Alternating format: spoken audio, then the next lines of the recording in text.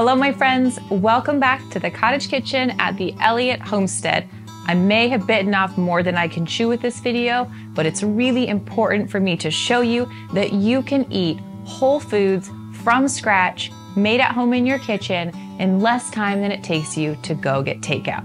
We just started homeschooling a few weeks ago, so we're back to a busy schedule, which means that I need to have a lot of weeknight meals accounted for, meals that I can prepare quickly. There's not the budget for eating out all the time, nor is there time for us to be spending so much time in the kitchen when we have a full school day ahead of us. So I came up with 3 weeknight meals that I think you're gonna love. Before we dive into it, make sure you hit the subscribe button below this video. A ton of you watch these videos and aren't subscribed to the channel. So take a second to do that. Take a second to turn those notifications on, and that way you'll be the first to know when a new video comes out. Also, before we get started, make sure you're subscribed to our free newsletter. There's a link to that below the video. All the recipes that I'm gonna be making with you today are going to be sent out in printable PDF format. So if you wanna get the full recipes, subscribe to that newsletter. All right, we got 3 recipes to cook through today. Here is what I would make for dinner if I had 20 minutes. Here's what I do make for dinner because I have 20 minutes. All right, the first weeknight meal that I'm gonna be sharing with you is my homemade Philly cheesesteak. Before we dive into the recipes, I would like to thank Porter Road for sponsoring today's video. This is meat I use, meat I order, and meat I love. Y'all know me, you know how much I love and value good meat. Where I live, it can be tricky to find particular cuts that either we don't raise ourselves or we want more of. That's originally how I found Porter Road. Sadly, my local butcher doesn't offer meat that meets my standards, so instead I order from Porter Road, which is an online butcher shop that delivers high quality meat right to your door. Porter Road works with trusted local farmers who are raising animals the right way, humanely, on pasture, no added hormones, no antibiotics. You can shop a large selection of dry-aged beef, pork, and chicken, including rare butcher cuts. I love that Porter Road showcases rare cuts that deserve to be appreciated and served on our tables. Every single thing I've eaten from Porter Road, and I have eaten a lot, has been absolutely delicious. Visit porterroad.com/the Elliott Homestead to get 15% off your first order. The first recipe that we're gonna make together is a homemade Philly cheesesteak. There's a lot of adaptations you can make with this recipe, which makes it really great for what you have in your refrigerator and in your pantry. I'm gonna be using a bavette steak to make my Philly cheesesteak. This kind of comes from the underbelly of a steer, and it's a delicious cut. Lots of ways you can use it, and it cooks up really quickly.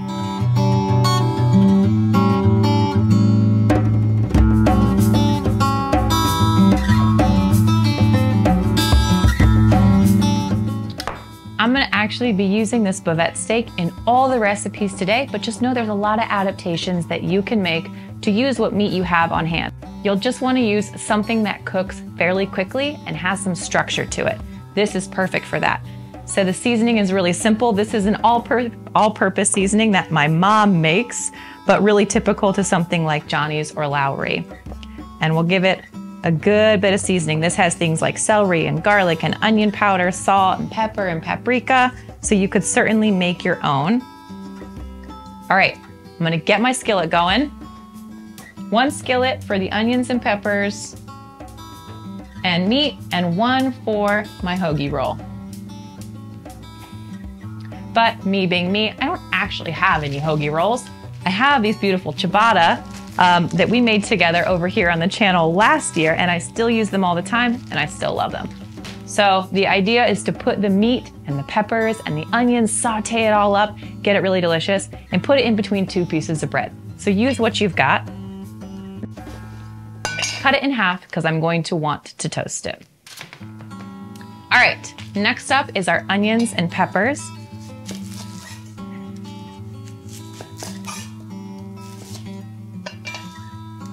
I have to remind myself I'm not racing myself, but I'm feeling kind of excited to get this done because also I just so happen to be really hungry right now, so this is gonna taste so good when it's all done.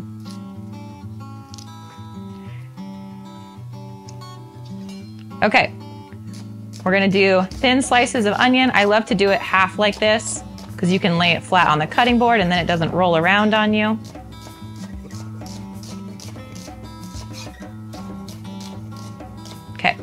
Onions, good. Peppers, we're gonna do those next.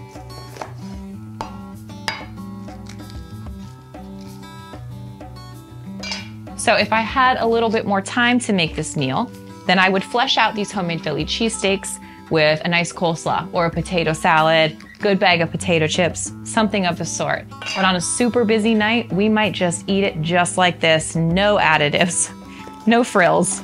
All right, peppers get the same treatment. Thin slices. All right, we're actually gonna do the peppers and onions first. So a little bit of olive oil is gonna go into my pan. It's nice and hot, you can see it, and they go.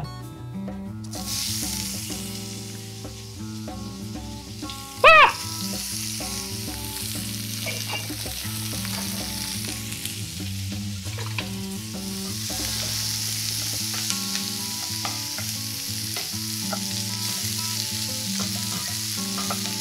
All right, while my peppers and onions are going, that's probably gonna take about 10 minutes, which is gonna take up a good chunk of my 20 minutes that I have to make this. So in order to cook my meat a little faster, a really traditional way of doing a Philly cheesesteak is just to cut your meat into smaller pieces and then cook those small pieces. The benefits of this is the meat cooks really fast and you get all those gorgeous little charred brown bits on a lot of pieces of meat. Now, the only trick with bavette steak is to cut across the grain. This is true of other steaks as well, such as a skirt steak or a flank steak. So you can see the muscle fibers running up and down, which means I want to cut it this way. That's going to break those muscle fibers up and make my steak really tender and really easy to eat.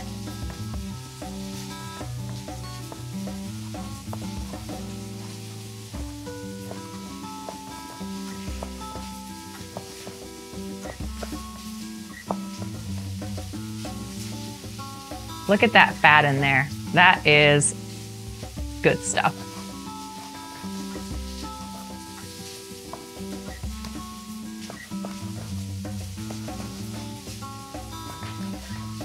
Fun fact that you may not know about me is that I actually went to school for beef production.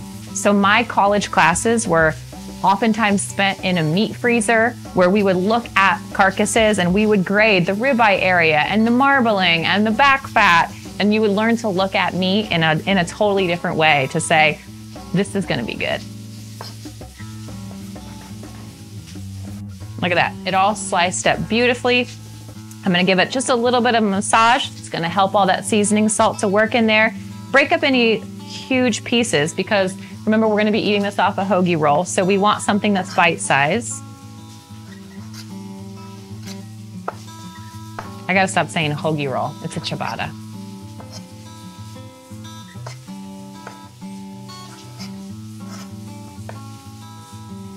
Okay, that looks good to me. So my peppers and onions are gonna take a few more minutes. I'm gonna heat up my other skillet here with a little bit of olive oil and get my ciabatta toasted.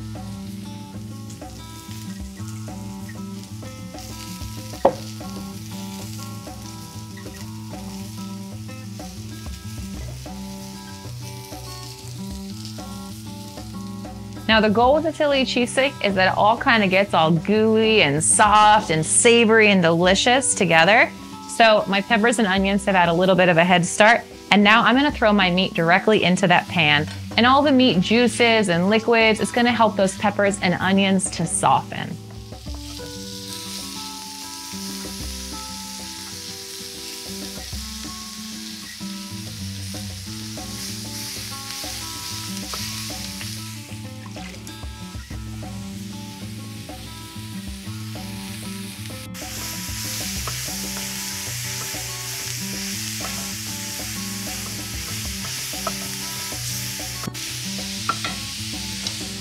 There's only one more ingredient left for our cheesesteaks, which is the cheese part.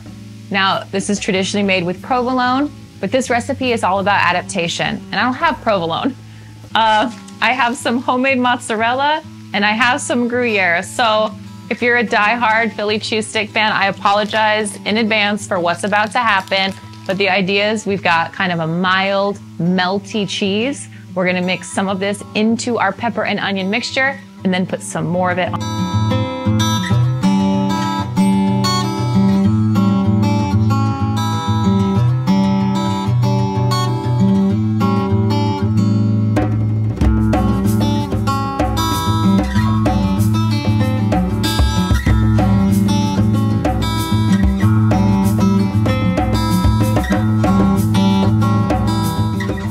actually gonna dice the cheese up to mix it in. Make little cubes.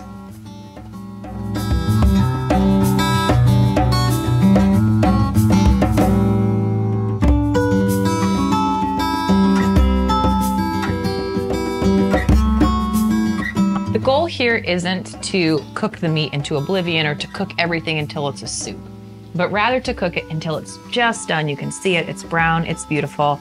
So in goes our cheese.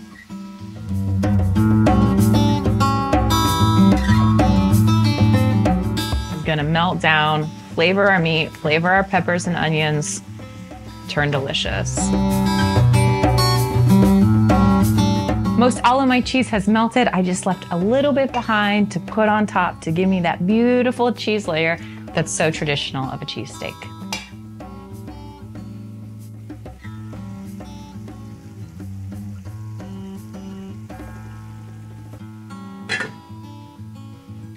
Time to plate it up.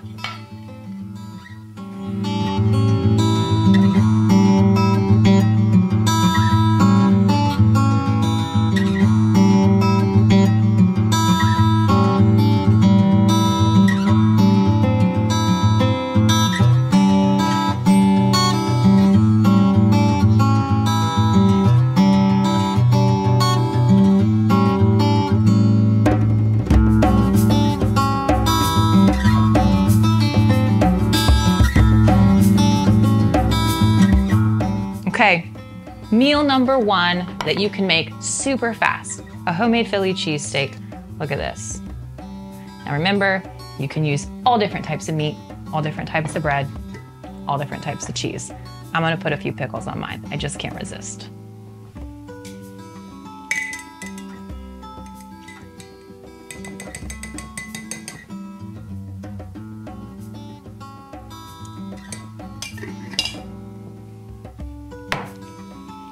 I think it's important to remember sometimes, even if it's just investing in a big piece of meat like a bavette steak, that there's so many ways you can use that economically in your kitchen to actually save you money. Look at that. So good. I'm gonna eat it. Stu's gonna eat it.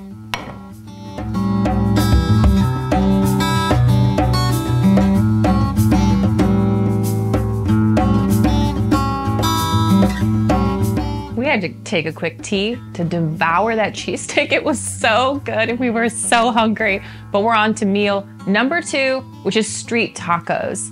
I didn't eat street tacos until I was in high school, which is quite silly because they are all around me and they're so good here. And in the orchard where I worked, the taco truck would come through really early in the morning at like 7:30. But because we'd started work so early, we were starving by the time it came around, and we would eat tongue tacos. This is the way that they serve them, this kind of street style format.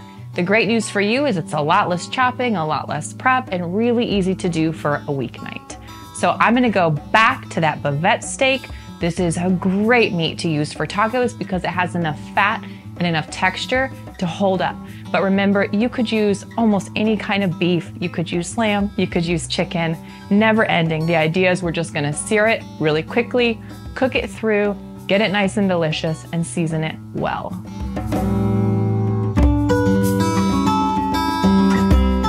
My seasoning of choice for tacos, especially with a rich meat like beef, is Tajin. This is chili and dehydrated lime and salt, and it's so good. It's sold in all the stores around where I live. And I'm just gonna give it, look at it, it's just beautiful. A nice thick coating on the outside. This meat has been dry aged. It has so much flavor that we really don't need to do too much to it. We're just seasoning it, we're enhancing it, we're giving it a little salt, a little something. We're gonna cut this one the same way. Because we're using the same steak, we're gonna need to make sure that we cut across the grain. But traditionally, street tacos have the meat really finely chopped up after it's cooked so that it's really easy to eat on the street. All right, hot skillet.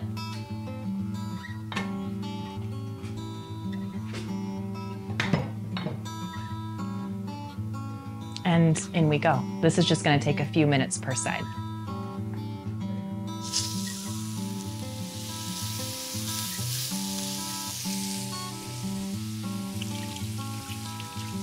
So I gave myself 20 minutes per meal to prepare these for you. My guess is that meat is probably gonna take about 5 minutes per side. I don't wanna cook it all the way through. I want it to be kind of medium rare on the inside, so that's what I'm going for. Before we started filming, I realized I was out of corn tortillas. We have great local markets here where we can get fresh corn tortillas made, but they're also so delicious and easy to make yourself. But I went ahead and made those up, assuming that you probably weren't going to be making homemade corn tortillas on a weeknight. Again, easy to do, but probably not on a Tuesday after a full day. So there's our corn tortillas. If you're using store-bought corn tortillas, just warm them up for a little bit, either under your broiler or on a skillet on the stove, because if they're cold, they'll break. They're no good. You need to heat them up a little bit. And after you do, keep them warm by just stacking the warm tortillas on a plate, put a little tea towel or a little paper towel over the top, and that'll help them to kind of steam, keep them soft, and keep them warm until you're ready to plate them. Now, the cool thing about street tacos is that the toppings are so simple, really, really simple. They are all served the same way in my town. Let's see, which is with some sweet yellow onion. So we're gonna get a little dice of that.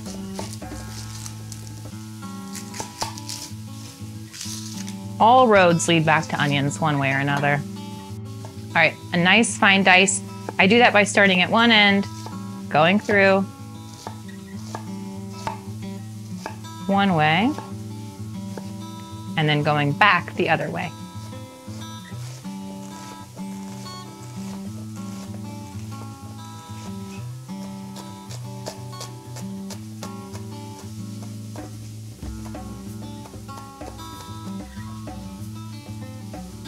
Okay, there's our onion. Super simple. We're gonna do the same thing with cilantro.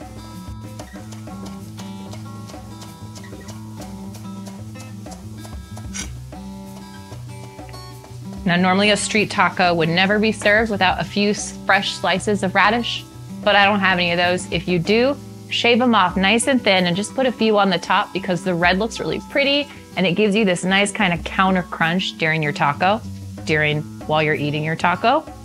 During eating enjoyment of your taco. We just need two more things now. We need our salsa.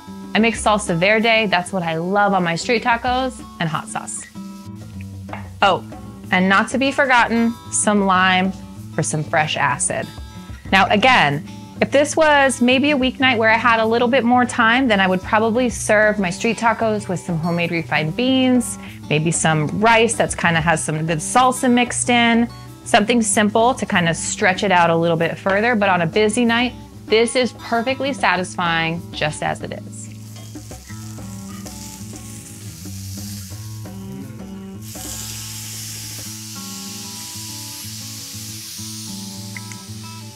Okay, steak done to the way I like it. If you're using a thinner piece, obviously it's gonna take a little bit less time, but even with this nice thick fat piece, it didn't take over 20 minutes.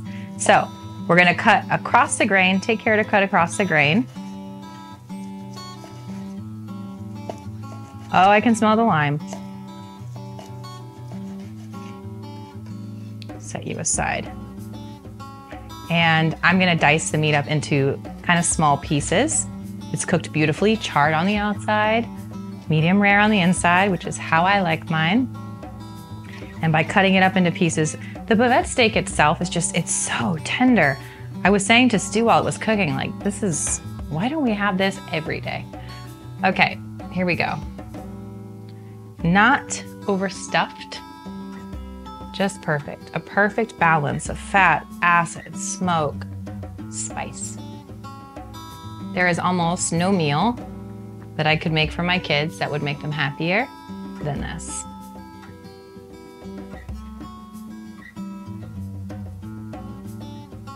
A little onion, a little cilantro on each taco.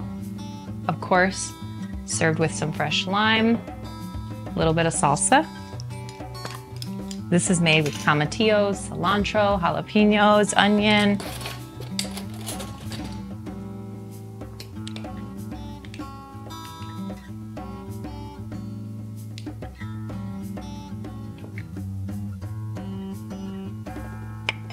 Some hot sauce.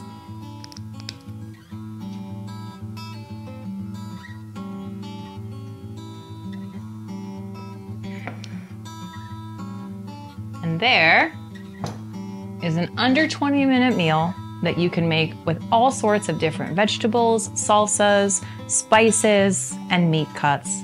So good, so satisfying. So much so that I'm gonna eat it right now.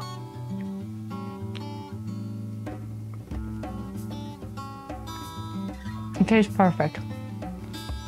I was told once that to eat a taco well, you bow to the taco. You don't bring it to you. You go down to its level and you say, thank you for your service, ma'am. Enjoy. Okay, last up. I keep having to stop partway through filming and just shove my face full of food because it's so good.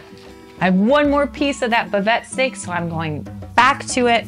This time we're gonna make an entree salad, which is a great way to use up all different sorts of things that you may have in your fridge. In this case, I'm gonna use that bavette steak again. I've got some romaine lettuce, some green onions, some tomatoes. We're gonna make it delicious and we're gonna make it fast. All right, I'm actually going to, the bavette steak is really nice and fatty, but I'm gonna add just a little bit of olive oil because I want my herb blends to stick. I have my Bona Fortuna spice blends. I'll put a link to them below the video. They're so good. I find myself going back to them over and over and over again because they're just pre-blended and simple and so yummy. So I'm gonna sprinkle this. You could sprinkle it with thyme, rosemary, Italian herb blends, garam masala. You could use all kinds of different things. Chinese 5-spice. What kind of flavors do you want? Lots of versatility here. The idea is we're kind of gonna create a little bit of an herb crust on the outside. Same thing on the other side. I've got my skillet heating up again. Again, you could do this on a charcoal grill outside. You could do it on a big griddle over a fire. You could do it on your stovetop. So a lot of options there. Okay, look at that. Isn't that beautiful? It's colorful and green and spicy. It made me sneeze. I'm using the ayo ioyo herb blend and the cacio e pepe herb blend. Okay, back into our hot skillet again. Again, this is probably gonna take about 5 minutes per side. All right. Clean cutting board here because we're gonna be eating raw vegetables. Clean knife.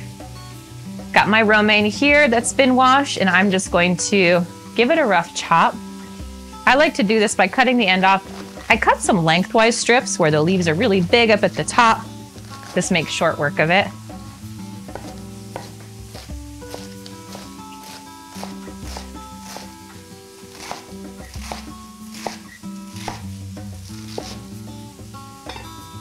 Okay, onto our salad platter. I'm gonna make a smaller version since it's just Stu and I eating this right now. So we'll set the rest of this aside. All right, now to my base salad here, I'm gonna add some scallions. They have so much flavor. And if I could only grow 2 things in my garden all the time, forever and ever, it would be scallions and parsley. Those are my 2 very favorite things for adding flavor. So a nice fine chop here. And I kind of have my knife at a diagonal because even though it's a weeknight, it can still look beautiful. So I like to cut my scallions at a diagonal because they look pretty. Give those a little sprinkle and reserve a few to go on top. It's always nice with a salad when you can see what's inside of it, what's buried underneath. Okay, now the very last of my cherry tomatoes. Sun-dried tomatoes would also be delicious here, but luckily I still have these gorgeous little sun gold beauties coming out of the garden. So I'm gonna half these, sprinkle them over the top while my meat keeps cooking.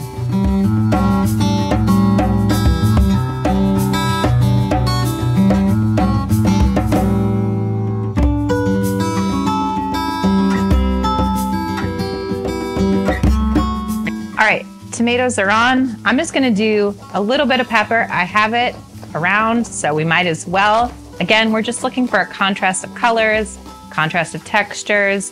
Weeknight entree salads in our home typically become, what do I have that pairs really well together? So for example, last night I made this chicken salad. I had a roasted chicken, so I made a nice bed of greens, put some chicken over the top, put apples and walnuts and all kinds of beautiful things that played really well together. These all play really well together. So of course, it's a weeknight. You might not have time to make your own dressing, but if you do, I would recommend this tahini dressing. It's so simple to make and so good. Remember, if you want the exact recipe, to sign up for the free newsletter below, because these recipes will be in the newsletter and you can access the archive for all the recipes that we've shared over there. So this one is 1 part lemon juice to 3 parts olive oil, and then 2 tablespoons of tahini are added, salt and sugar to taste. So dead simple. If you're not familiar with tahini, it sounds fancy. It just means the sesame seed paste. That's all it is. So it kind of adds this like full body coating your mouth texture to it. And it just has a really, really simple and beautiful flavor. So that's what we're going to use to dress our salad. Now, on a weeknight that maybe wasn't so pressed, I would roast some potatoes to go alongside this. I might make some big, nice pieces of homemade garlic bread to serve alongside.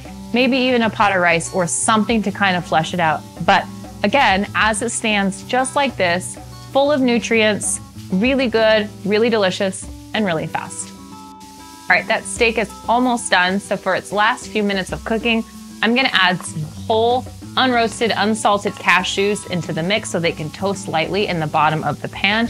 These are gonna give our salad some delicious crunch.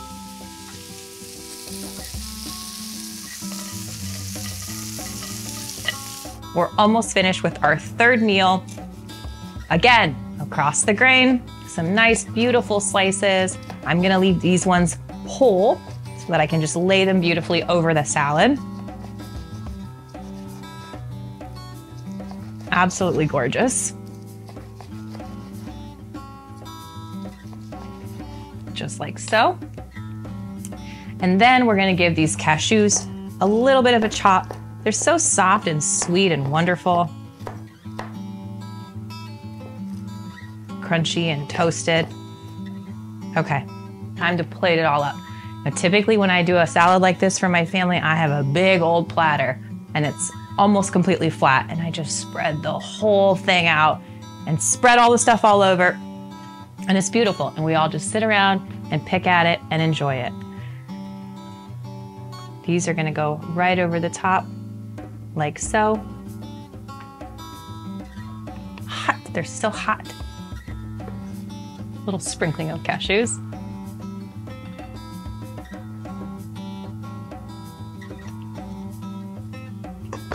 Final little bit of our green onions over the top of that beef. So beautiful. And then we're gonna drizzle our dressing right over the top.